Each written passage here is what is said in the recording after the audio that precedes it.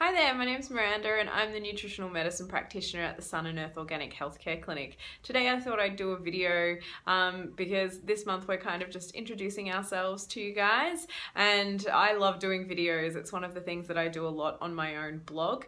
And my own Facebook page and my own Facebook group, but I thought I might start off with exactly what it is that I do, because most of the time when people ask me what I do, I say I'm a nutritional medicine practitioner, and people are just kind of like, what is that? And it's a really common response, so if you feel like you don't know what that is, I'm about to tell you. So basically what I do is I often help people who are, and mostly women, but people who are really exhausted, having trouble managing their stress, and often have feelings of anxiety, depression, and get symptoms of those sort of things. So a lot of the time the people that I see, they sometimes want to lose weight, but most of the time it's just that they're feeling really fatigued and they don't really have control over their life.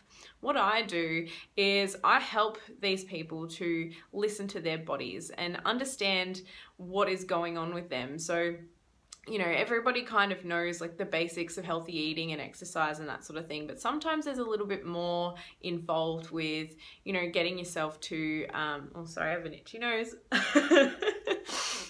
Getting yourself to actually do those things, you know, because we do have a lot of complex hormonal systems in our body that can dictate the way that we feel and how much motivation we have, how much drive we have, our appetite, all of these different things.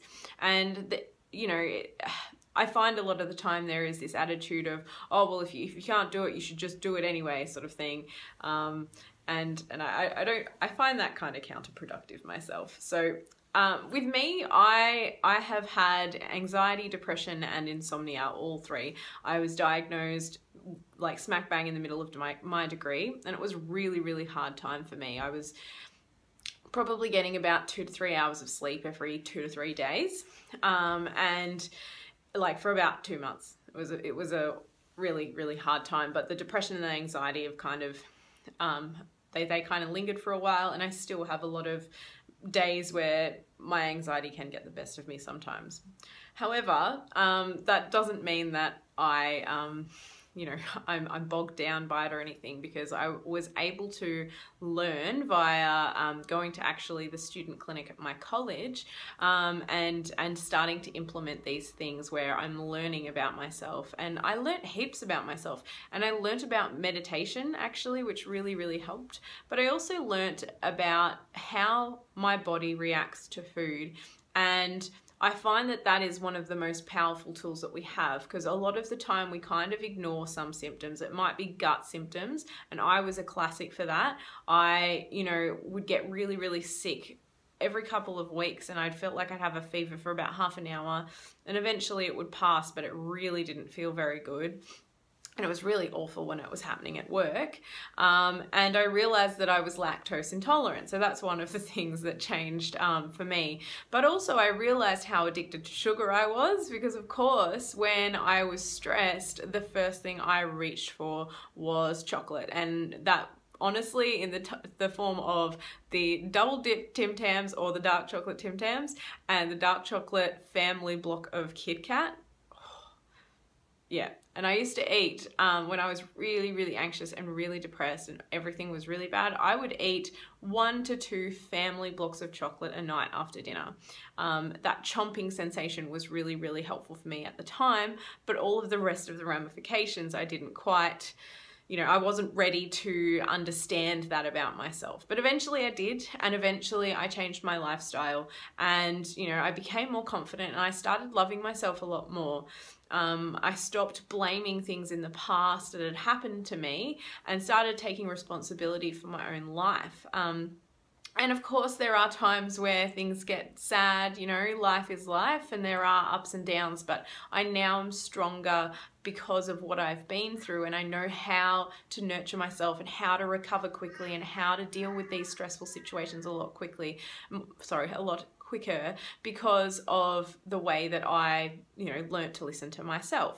So that's something that I really like to impart with my clients, and I find it is sometimes it can be really a very quick turnaround for some clients. It of course depends on what's going on for them, but a lot of the success that I do have with people is, when they have anxiety or they have a really stressful lifestyle, and just reminding them of these things that they do know about themselves, or giving them different strategies to look at implementing them, or even different strategies to manage our stress. So that's really, really important to me, and as you can probably tell, I'm really passionate about it, and it does take up a huge portion of what I do.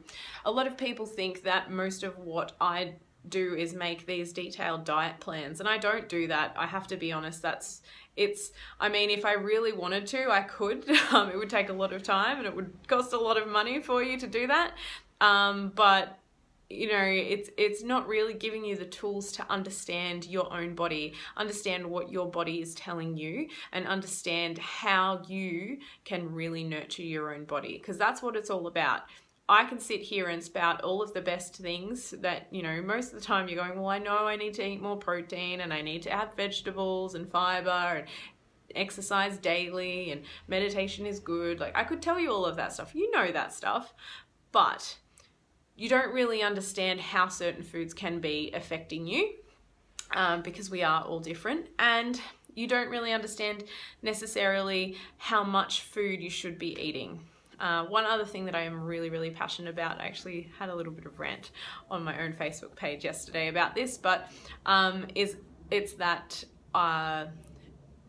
most people who come in to see me, because we've been told that our value is so much about the way that we look, a lot of people aren't eating enough, and especially aren't eating enough protein. And that's something that I advocate for no matter what, is eating enough and making sure you're getting lots of protein so that you can actually help your body function.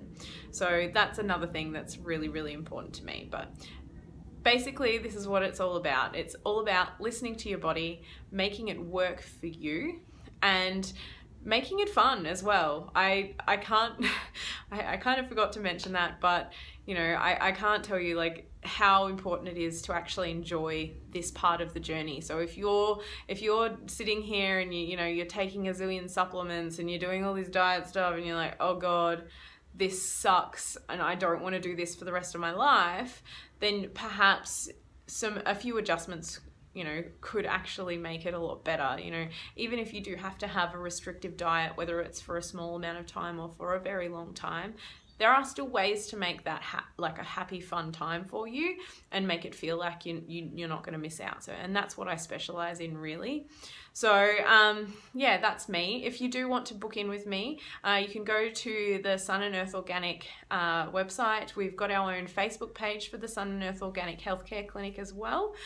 So look us up there. My links are all on there. And also I have my own website, which is mirandaswellness.com. Thank you so much for watching, and hope you have a really nice day. Bye.